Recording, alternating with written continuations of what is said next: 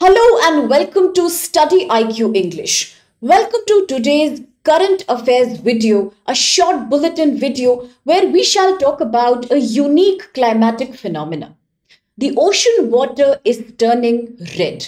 Yes, blood red in appearance.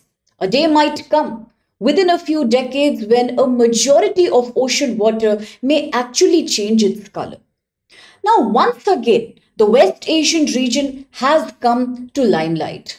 For the last few years, West Asia was infamous owing to the war that is going on between Israel and Palestine and later Israel and Iran. Today, once again, the same geographical area is under scanner. It is making big news, but for climate change and its deadly impact. We are referring to the Sea of Galilee. This, whether you call it the Sea of Galilee or whether you call it Lake Tiberias or you choose to call it Kinneret, this happens to be a lake situated in northern Israel, as you can see in the map here.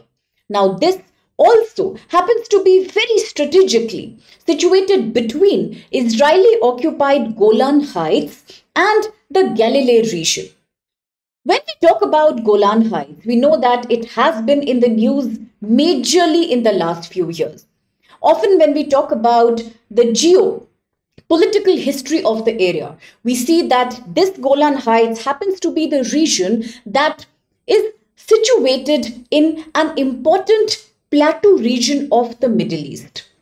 This is located in southwest Syria, between Syria and Israel border. Why is it so famous? It's well known because long back in 1967, during the famous Six-Day War, Israel had occupied this from Syria, and since then it has been consistently in the news. Apart from perhaps US, no other country readily acknowledges the Golan Heights as an Israeli territory. Well, that's about the geopolitical fact. Now, coming back to the current topic at hand. This area once again has made news because this Sea of Galilee has actually been changing color in the last few days. The color today has become crimson red. That is a very deep shade of red.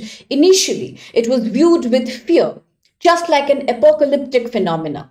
The local residents of the region were extremely concerned. They thought that it is coming like a pre-warning to perhaps a bigger ecological problem like a tsunami or some other dreaded weather phenomena.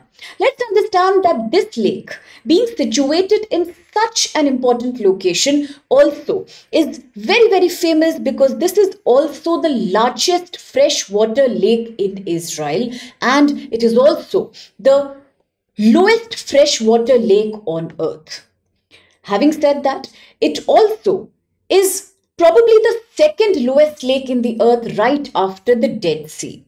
So why does this topic then become important? Of course, it's important because we are talking about GS paper 3 UPSC mains here. We know that in the GS paper 3, there is a topic known as conservation and environment degradation. Within that, we also talk about the environmental impact assessment. So therefore, this topic is crucial from the perspective of global warming climate change. We often see forest fires to earthquakes in the news. Right yesterday, Turkey was once again hit by a massive earthquake of 6 point something measurement on the Richter scale. But the ocean water itself changing color happens to be a phenomena which shows that marine pollution and marine water toxicity is now reaching a record height. So why scientifically will the ocean water change its color, and what does it mean in the times to come? Let's understand that this phenomena can be attributed to a phenomena referred to as the algae bloom. Now, when in a given water body there is too much growth of algae as an organism, the water slowly starts changing color. Sometimes this phenomena is referred to as a massive or a dangerous algae bloom. Under this phenomena, the green algae starts spreading and it covers the entire water with its presence, leading to this strong pigment accumulation which makes the water look red. The particular algae we are referring to with context to the Sea of Galilee happens to be the BB algae, referred to as the Botryococcus braunii. This is the algae which has actually changed the ocean water from bluish green into red in the presence of sunlight with the reaction that happens. Now, if this happens to take place very often, it could mean dangerous consequences for the marine life. Why? Because with too much algae deposition on the water surface, there is barely any oxygen that reaches down in the water. So, the immediate result is that the marine life suffers. The marine plant and animals, they start dying because of poor oxygen availability. That's the major problem. With that, we also see that naturally, because the temperatures across the globe have been rising, we are experiencing a hotter summer every year. Owing to that, algae gets the perfect condition to develop and to breed in the ocean water, because when ocean water experiences a high amount of nitrogen and phosphorus, it acts like a feeding, it acts like a breeding ground for algae. This leads to exponential algae growth, too much algae growth within a short period. As you can see in the picture here, large marine animals like sharks, whales, various kinds of fish are also therefore under threat now. This typically, as I said, as the algae decomposes with time, it also stops the oxygen level and sunlight from reaching the lower layers of the seawater. So therefore, what happens? Due to climate change, the marine life ultimately starts suffering. Now, let's understand that this phenomena of algae bloom is not only associated with marine water or the brackish water. It's also very, very common in freshwater bodies. For example, if we just look at so many different kind of algae. Some are known to bloom in the seawater, but some of them actually start covering the freshwater bodies like lakes, ponds, rivers, and other wetlands. So, talking about algae bloom, getting a question in UPSC mains exam about algae bloom as a consequence of high temperatures and global warming, we can define algae bloom as an excessive overgrowth of algae in any water body. That eventually leads to its color being changed.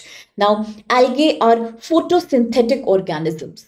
This simply means that they use the photo energy or the sun's energy to produce their own nourishment, to produce their own reasons for further breeding, and they are therefore sometimes so intrinsic, such natural part of the water ecosystem that it's difficult to eliminate them also. So algae blooms, as I said, can happen both in the seawater, in the salty water. It can happen in the freshwater as well. Now, one of the very dangerous algae responsible for the algae bloom is the cyanobacteria. Apart from that, there are so many other algae such as the diatoms or the dinoflagellates, which are responsible for causing different kind of algae blooms within freshwater. So we see that various kinds of algae today, their overgrowth ultimately mean harmful effect on human life, harmful effect on the marine animals, harmful effect on fish. Let's remember that fisheries are also a very important component of food for many countries, many human communities. But with this kind of a phenomena, it's difficult for people to even use and access seafood, which also endangers food security in the long run. So sometimes scientists say that although algae bloom may not be very harmful directly to human life, but there are certain kind of toxic or harmful algae blooms which can in fact cause debilitating or dangerous infections among humans. And hence, humans are advised to stay away from water bodies which are witnessing a color change phenomena. So the panic that's been spreading in the region of Israel right now is justified because there is more investigation and scientific research going on to prove the exact nature of the algae, whether it's the freshwater cyanobacteria, which is also called the blue-green algae, or whether it is caused by any other kind of diatom or some typical common seawater algae. So with this, let's quickly talk about a question from UPSC Prelims 2011. The question says, There is a concern over the increase in harmful algae blooms in the sea waters of India. What could be the reason or the causative factor for this phenomena? You have three options here. One says discharge of nutrients from the estuaries. Second is runoff from the land during monsoon. A runoff means simply transferring or gushing in of water from the nearby lands into the sea during the heavy rain season. And the last is upwelling in the seas, which means an overall increase in the amount of seawater that is again a part of global warming as a part of glacial ice melting.